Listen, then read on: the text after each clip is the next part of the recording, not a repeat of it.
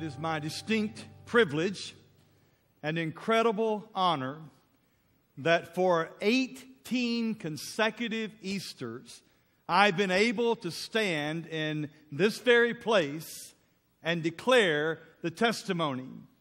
Why do you seek the living among the dead? He is not here. He is risen. Jesus Christ is alive. And the resurrection of Jesus Christ is the crowning moment of God's salvation for each of us. Jesus is alive. The resurrection declares that sin cannot defeat our Savior. The resurrection declares that death cannot conquer our Lord. The resurrection proclaims, grave, where is your victory? The resurrection today that we celebrate on this holy moment in time is the testimony that God is eternal and that His Son, Jesus Christ the Lord, is powerful, victorious, and He is Lord of all. And today, as we gather, we are here because Jesus is alive. And we today, who are believers in the Lord Jesus Christ, we ought to be amped out of our minds about the fact that Jesus, He is living and He lives in you. If you can dance, dance. If you can shout, shout. If you can clap, clap. If you can testify, testify. If you can stand, stand. Let's let the world know that the tomb is empty and Jesus is alive. Woo! Hallelujah. Hallelujah unto the Lord. Can you imagine what it must have been like on that morning? Can you imagine what it must have been like on that morning? This morning I got up, as I always do early, and I went outside. You can stand, sit, whatever you want to do. I don't know. Woo! Went outside this morning. You know, and I go up early and I run all the time. And usually when I get out there in the morning, you know, I'm angry that I've got to be out there running and I'm frustrated and I don't enjoy getting out there and doing any of that. You know, it's just a chore to tie up your shoes and all that and go outside. And I usually don't hear anything. I mean, I'm just out there pounding the pavement. You know, all I hear is just my heavy clomp. Well, it's probably more like that when I run. I got a little energetic there for a moment. And when I went outside this morning, my goodness, it was like nature was just erupting. I mean, I heard birds singing. I've not heard singing in a long time. I think there were monkeys and elephants and lions around my house this morning. I mean, there was just nature declaring the glory and the beauty of this morning. You see, all of heaven and all of earth, even though there are the skeptics who would say that He is not real, even though there are the doubters who will say that He's not alive, even though there are the atheists who said that He doesn't exist, there's one thing that no one absolutely cannot deny, that no one cannot defeat, that no one can destroy, and that is the fact that Jesus is alive. And He is alive in this place today. Now, we understand that testimony. We gather for that testimony. And by the way, it's not just Easter Sunday testimony.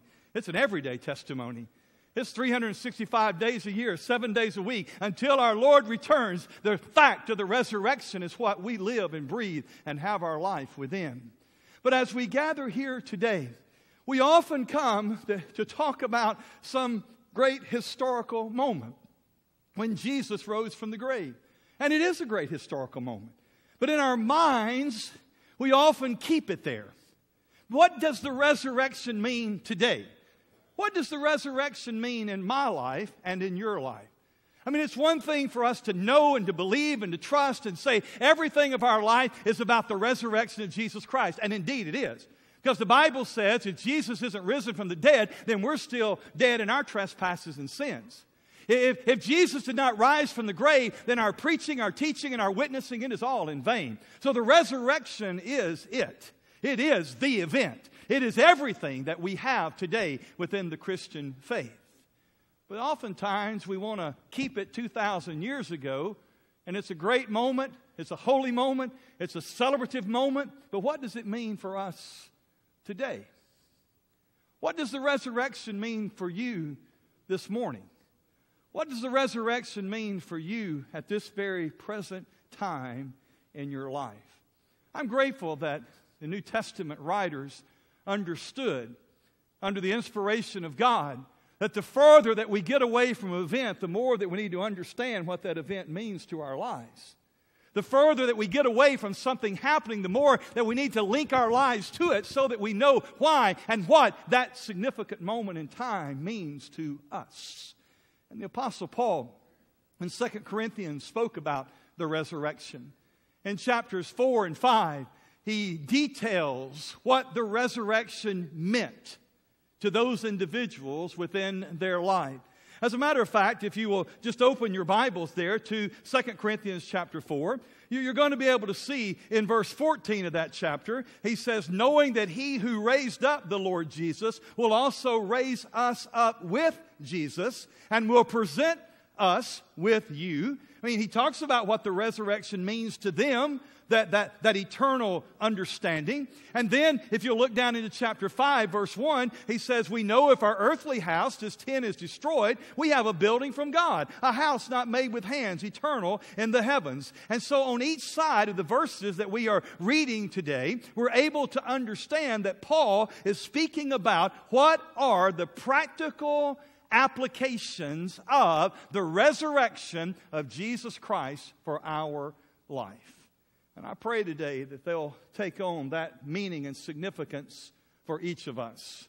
For in verse 16 of chapter 4, the apostle says, therefore, we do not lose heart. As a result of the resurrection, as a result of everything that God did in Jesus Christ for us, in verse 10 of chapter 4, he says we're always carrying about in our body the dying of the Lord Jesus, that the life of Jesus also may be manifested in our body. So therefore, we do not lose heart.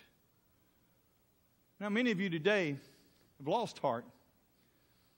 You've lost heart in the stress and the strain and the struggles of life. Therefore, we do not lose heart. Even though our outward man is perishing, yet the inward man is being renewed day by day. For our light affliction, which is but for a moment. Now remember what the apostle is doing. He is saying this is what the resurrection means to your life every day. And he is talking about our lives right here. He may be writing to a church in Corinth, but he's writing to people. He's writing to folks who have the same kind of matters of life that they deal with every day, just as you and I. He says, for our light affliction, which is but for a moment, is working for us a far more exceeding and eternal weight of glory. While we do not look at the things which are seen, but at the things which are not seen. For the things which are seen are temporary, but the things which are not seen are eternal. Pray that God will bless His word today. You see, the empty tomb stands as a testimony of God's glory and God's grace. God's glory. Jesus interpreted every moment of His life as an opportunity to bring glory to the Father. As a matter of fact, prior to going to the very place of Calvary, Golgotha, Jesus in John 17 would pray specifically, Father, glorify Thy name. And He understood that doing the will of the Father who had sent Him is how we glorify the Father. And so when we come to the empty tomb, we're able to see that the Son indeed had glorified the Father. He had completed everything that God intended for Him to do for our salvation. And when He died, His death was not in vain. When He died, His death was not as a death of other men. He was God in Christ reconciling the world unto Himself. He had died for the sins of all, as we have read in 2 Corinthians. And so here now we see the empty tomb, the stone rolled away as an eternal testimony to God's glory. It is also a testimony to God's grace. For grace fills everything of our life that we cannot fill. All the empty places, all the broken places, all the crevices and cracks of our heart and of our life, all the places where we struggle, grace flows. Grace lavishly is poured upon us. And the empty grave is a testimony of grace. If the stone were not rolled away, then we would be looking at loss and lack. Loss because it would say that death did win the day and sin did overcome. And there would be condemnation that we would have because we cannot overcome our own sin. And so when we look at the empty tomb, we see glory, not loss. It also would be lack. Because grace is God doing for us what we can't do for ourselves in Jesus Christ. And if Christ did not rise from the dead, if Christ was a conquered king rather than a conquering king, then we would only have lack.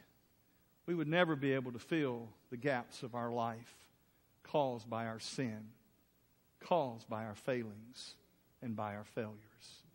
But because He lives, we live. Because He lives, we can face tomorrow. Because He lives, all fear is gone. Because I know who holds the future, the risen Savior, Jesus Christ. And so Paul takes that understanding of glory and grace and very clearly in these verses plugs our lives into the resurrection. This is what it meant when Jesus rose from the grave, and this is what it means today for those who believe in the Lord Jesus. We see this within the Scripture. For there, within the verse that we are looking at, verse 16, we're able to see the eternal healing that comes in the Lord. God's eternal healing that comes in Him. Therefore, we do not lose heart. Even though our outward man is perishing, the inward man is being renewed day by day. Eternal healing that comes in the Lord. I don't have to remind anyone here today that we're a year older than the last time we gathered here on Easter. And over this past year, we've seen the outward man perishing. Over this past year, there have been tragedies that have happened in our community and in our families' lives. There have been friends who have been killed in car accidents. There have been husbands and wives who have died. There have been moms and dads who have gone on to eternity. There have been grandparents that we love that have breathed out their last. You see, we're reminded every day that the outward man is perishing. Since we gathered here a year ago at Easter, there are some of you who made a visit at a doctor's office that changed everything about your life. There were tests that were carried out on your body, this outward man that's perishing. And you gathered there and you heard a physician look at you and say, I'm sorry, the news that I have is cancer. Or I'm sorry, your heart is so damaged that we've got to do some extraordinary things just for you to survive. Or maybe you've gathered in that place and they've looked and they've said, the issues that you're facing is called dementia. It moves to more progression of Alzheimer's, and these are some of the things that are going to be happening in your life. Maybe you've gathered before that counselor and you're trying to figure out how do we reach that prodigal son, that prodigal daughter. Maybe you've sat before someone and said, how can we salvage our marriage and our home and our family? You see, every day we see how the outward man is perishing. And no one is immune from that. I haven't found a person yet that goes through their life problem-free. I haven't met that person yet who reaches an old age and still looks back and says, man, I don't know how I did it, but I navigated these waters and I never had a problem, never had a struggle, never had a hurt, never had a pain, never sick, never anything bad happened in my life. You see, that's just not reality, is it? We're going to face those things because the outward man is perishing. And the reason of that is because of our sin. That is sin's consequence upon our physical life. But I pray that you will not allow sin's consequence to become sin's condemnation over you. Because this passage teaches us that the resurrection of Jesus Christ is the place of our eternal healing. Because it is Christ and Christ alone who mends and molds our life. It is Christ and Christ alone who can touch us at those deepest places of hurt and pain. And those places where we wonder, does anyone care? Does anyone know? When those places of despair within our life, there, this risen, living Savior is in our life. And He alone is the one who gives us strength and sustains us. He is the source of our eternal healing. For even though this outward man is perishing, the inward man is being renewed day by day. I have that salvation in Christ. That inward man, that personal relationship that I'm able to have with the risen Savior. You see, if Christ isn't risen from the grave, what we accept and what we believe in is just dogma and facts and some type of historical record.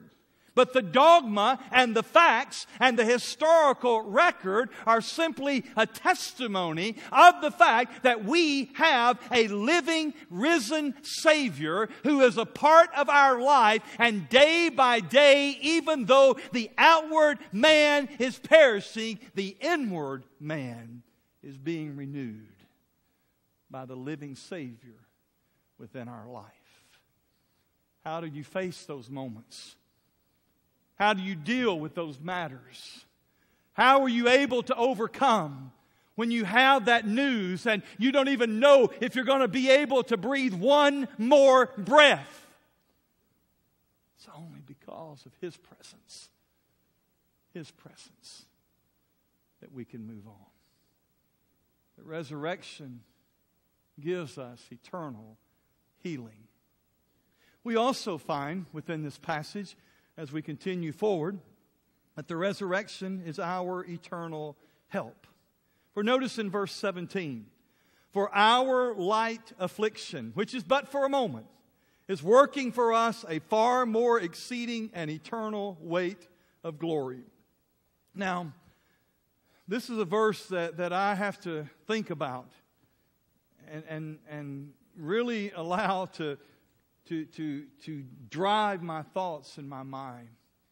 Because I know that when I'm going through those moments, they don't seem like a light moment. They don't seem like a momentary experience. It seems like it's just almost overwhelming.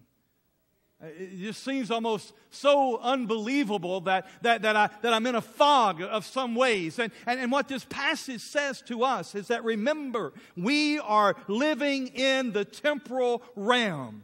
And because Jesus Christ is alive, there is a far more exceeding and eternal weight of glory that we know in and through Him. And while we go through these light afflictions, which are for a moment, He says there, I am your eternal help. I am your eternal help. Well, now, Pastor, I was listening to the radio the other day, or I was watching TV the other day, and this preacher said, if I'm truly a believer, and if I truly have faith, then I'm never going to have any problems. And if I have problems, it's because I'm not a good believer. And it's because I don't have faith. What does this passage say? What this passage says is that to the best of believers, there are going to be problems. And there are going to be struggles. What this passage says is that to every person, there are going to be afflictions that we are going to encounter. I mean, Paul encountered afflictions. He had a personal affliction. He prayed to the Lord, take it away, take it away, take it away. And out of that, Paul said, He's not taking it away, but what He's taught me through my affliction is this, is that His grace is sufficient in everything in my life. Did Christ the Son escape affliction? Beaten, scourged, persecuted, forsaken, betrayed, denied, spit upon, blasphemed against, cursed, placed upon a cross as a criminal, dying a death that He didn't deserve. And yet Jesus from there would say, in this moment of light affliction, Father, forgive them, for they know not what they do. In this moment of light affliction, Jesus would say, it is finished. I have accomplished for all of mankind what the Father sent me to do. I have paid in full the price of sin. I have suffered in their place. I am the sacrifice for them. I have shed my blood, sufficient grace. And as I breathe out my last, I have glorified the Father. And what is now taking place will be a far more exceeding weight of glory. Because God is our eternal help. And so in the midst of our struggles, never separate the salvation that you have in Christ. In the midst of our struggles, never blame God, never omit God, but learn to trust in God. Because He is alive. And He is with us. And just as we bear within our body the dying of Jesus, we also will bear in our body the living of Jesus. And so the resurrection is our eternal help. We also see within this passage that the resurrection is our eternal hope. For in verse 18 he says, while we do not look at the things which are seen, but the things which are not seen. The things which are temporary are seen are temporary, but the things which are not seen are eternal. And I realize in this worship time, we've got many students here and young people. When you start talking about eternal, you know, that's like the rest of the school year. That's eternity.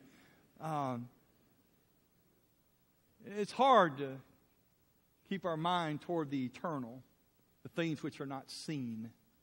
We focus on the things that are seen. And the things that are seen in this world are things that are very temporary. But isn't it amazing how we place so much of our hope in the things that are seen? Our hope in the things that are seen. Our hope in the things that we can define. Our hope in the things that we can hold. Our hope in the things that we can kind of manage and manipulate. Our hope in the things that we're in charge of. Our hope in the things that we make decisions over. That's where our hope is so often. And our hope is found in all this stuff. And all this stuff is just fleeting. We get some stuff and we got hope. And that stuff wears out and we have to go buy more hope. I mean, I got on a new suit today. It's Easter. I thought, you know, my old suits looked a little ragged. Well, actually, I couldn't fit in them. No. And I thought, you know, man, I'm going to get a new suit for Easter. A little pinstripe, you know, and a little tie. I mean, I think I'm looking pretty sharp with it myself. Man, I don't know. But you know what? This suit doesn't mean anything. Another year from now, I'll be looking for another suit probably. Just gets worn, gets ragged, gets old. That's just stuff. And so often our hope is in stuff. It's in the things that are seen. Now, nowhere do we find in the Bible where the things that are seen aren't a part of our life. I mean, the Bible doesn't condemn that. But the Bible teaches us that we have to not be lorded over by those things. We have to allow Jesus Christ to be Lord, and He will add. And maybe today your hope is resting in what you can see, what you can touch, rather than in what you believe. You say, well, how can I put my hope in something I can't see? How can I put my hope in something that I can't touch? How can I put my hope in something that just because you say it's real and the Bible says it's real, how do I know that it is real? And that's what the Bible calls faith. You see, I wasn't there on that resurrection morning. The ladies went to the tomb. Peter and John ran to the tomb, and Peter got outran by John going to there. And they testified. And then they told someone who told someone. Jesus, following the resurrection, appeared to many. And they testified of that. And from that resurrection morning, this powerful testimony of the living Savior Jesus Christ has penetrated and permeated every facet of our world, because you cannot quieten and silence a living Savior. And I don't have to touch it to believe in it, but I've experienced it by faith. And it is real because I live with the peace that passes all understanding. I live knowing that my sins are forgiven. I live knowing that the presence of the Holy Spirit of God, the living Lord, lives within my life. It is real because I know that one day when I breathe out my last, that because He lives, I will live eternal. And I have no fear in death, no fear in dying, because I know the one who holds eternity, because He is the Lord of eternity. And our eternal hope is found. This world is fleeting, but the things of the Lord are forever. Indeed, our hope, your hope, must be in Him. And so the resurrection, it is the place of eternal glory. Absolute eternal glory. And we live and breathe within that eternal glory in our own lives. This morning, if you have never trusted in Jesus Christ as your Lord and Savior, it is on this day, it is in this place, and it is at this time that the Spirit of the living God is speaking to your heart. It's not what a preacher has done, but it's what the Lord is doing. And because He lives, He is drawing you, calling you, convicting you unto Himself. And I pray, if you have never trusted in Jesus Christ as your Lord and Savior, that today you will come and experience His eternal glory and grace. Life is only found in Christ. And if you have never trusted in Jesus Christ as your Savior, then may this be that morning. You say, well, Pastor, what are the ways that I would do there? Are there ways? No, there's only one way, and that is through Jesus Christ. It is through repenting of your sin and confessing that Jesus Christ is Lord. Whosoever shall call on the name of the Lord shall be saved. And today is that acceptable time the day of salvation for you. We're going to have pastors from our church that we're going to ask in a few moments, and they're going to be standing here across the front. They're not here to guard. They're here to open up the opportunity to Christ. And these are godly men who will talk with you and pray with you. They cannot say because none of them is risen from the grave. They may wake up on a Sunday morning, but they've never risen from the grave. They are not saviors. They are servants. And they can testify of the salvation of Jesus Christ for you. And I pray that you'll come today and allow them just to lead you to that understanding of how to know Christ within your life. Would you come today? Maybe believers who are here this morning and you've just been reminded today of some things that maybe you just kind of let go. What does this relationship with Christ really mean to me? What significance does it hold within my life? And maybe there's just been some matters that you've been struggling with and dealing with within your life. Maybe you've been pressed down, and maybe you've been perplexed, and maybe you've been in despair, and all those things that this Scripture has spoken of. You're in that world. And today you've just been reminded of what Christ would do for you.